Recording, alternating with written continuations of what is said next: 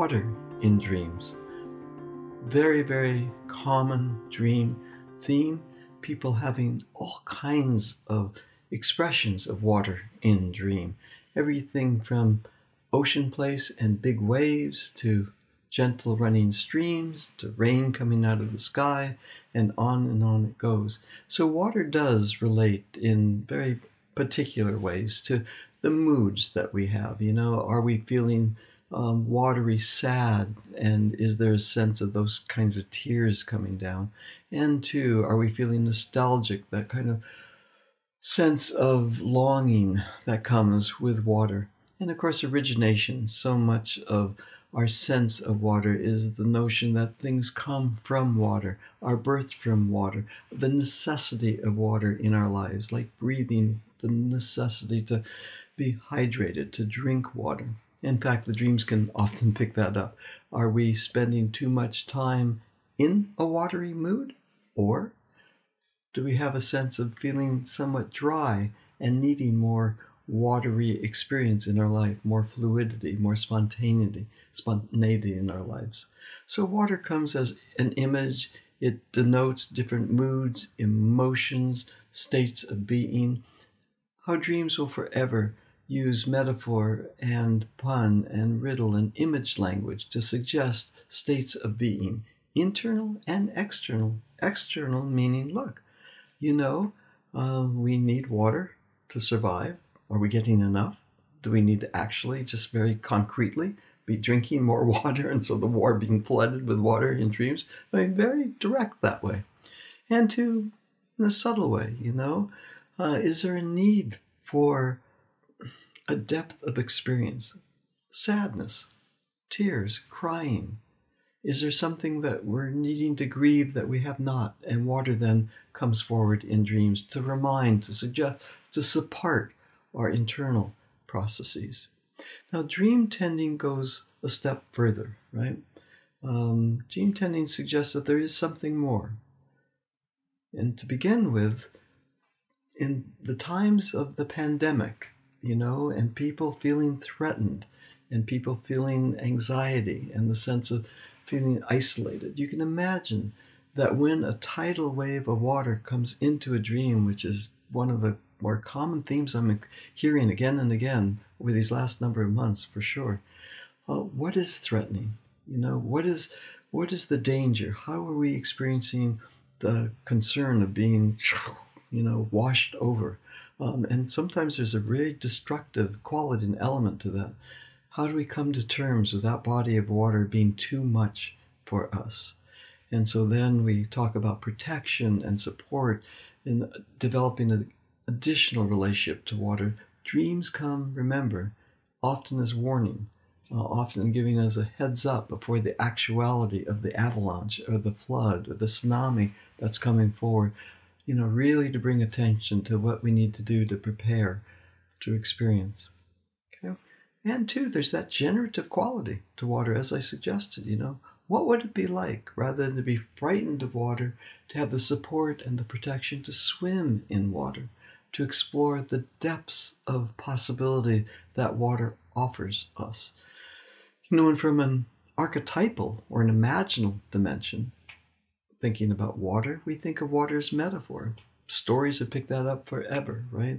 The deep sea or the dark night of the soul, and that journey through the tides and the winds as we're moving through water to destination, on journey.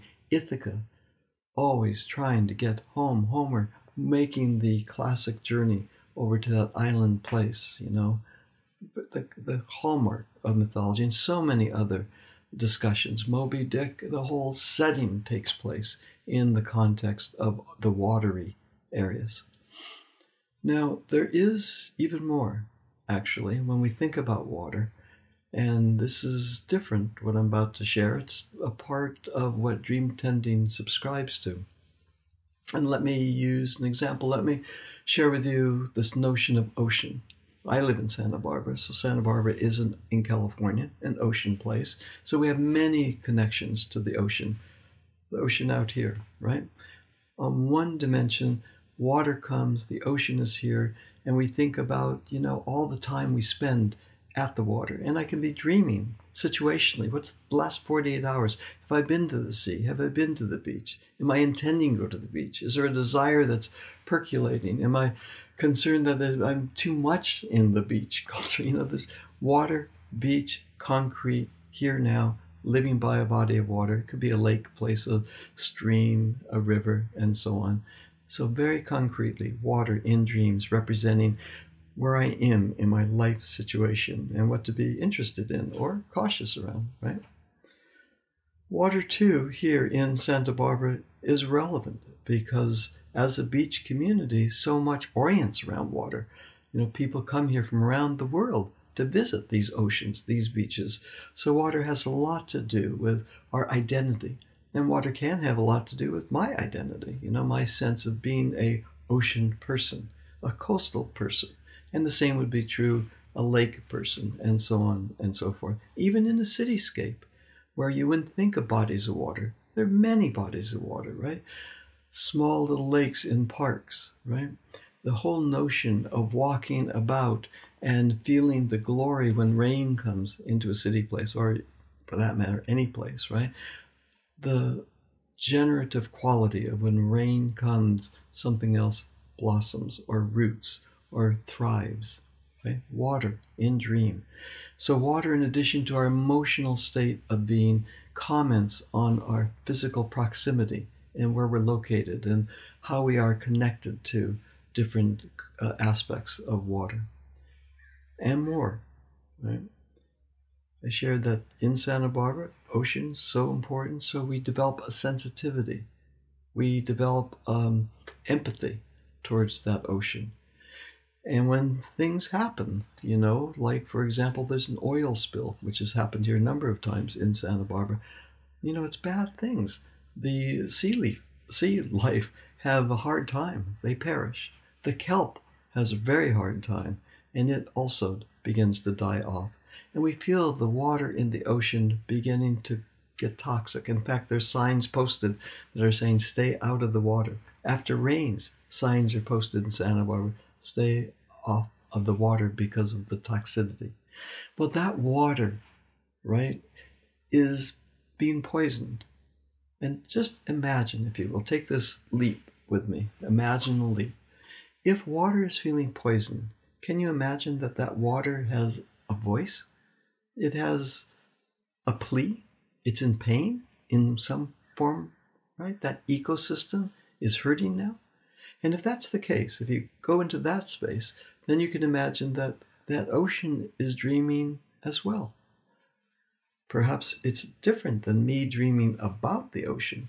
Perhaps the ocean, in its particular way, is sending out a warning, saying, hey, pay attention, suffering now, as would be a forest or a mountain place or a cityscape, suffering now, in need of attention.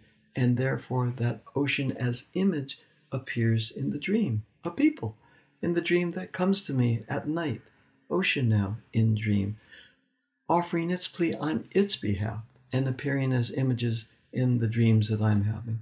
So water, ocean, has so much to offer us, from the very personal, physical, situational, to the state of an emotional quality of being. There's so much to unravel in water. Let me leave you with this, with water in dreams. There is this form called alchemy, and it suggested that when water comes, things dissolve. That water dissolves things into psychic reality, into soul. Water dissolves all things to soul. So water has that capacity. Water, when it comes to dream, may signal transition, may signal something new that's emerging, may signal that a mood is coming through, and to bring attention to that, may signal that those tears of water, that quality of grief and sadness, may be necessary now as something that's transforming into something generative and engaging, the next evolution. So when water comes, I pay attention. It is the life force expressing itself through image that's visiting in dream. Okay, I look forward to being with you in community where we can open this theme up even more so. And there's so much to talk about in relation to water and dream. And you may be interested in knowing who I am. I'm Dr. Stephen Eisenstadt, and over these past 40 years, I have helped thousands of people worldwide, helping them to understand the meanings of the dreams and how to gain insight by listening more carefully to the dream and to the images and figures in the dream. People come to me because they are asking to decrease a sense of anxiety, particularly in these times of uncertainty, that sense of despair or isolation. And two, they come because they're interested in supporting well-being and supporting their sense of creativity to reignite that creative spark that moves through all of us. If these two ideas or any of these ideas are of interest to you, there are two ways that you can join us. First is you can come and get involved with our dream tending community. We would love to see you there. There in the community, you'll be able to work with people that I've trained for over 20 years now, very gifted, people that can help you go inside of dream and unfold what's possible there for you. And second, every other Thursday or so, I offer a Facebook Live webinar. You can access that through Zoom or through Facebook. And in those webinars, I offer the possibility of what dream really can mean for each of us. I work with individuals. You'll see me work live on camera.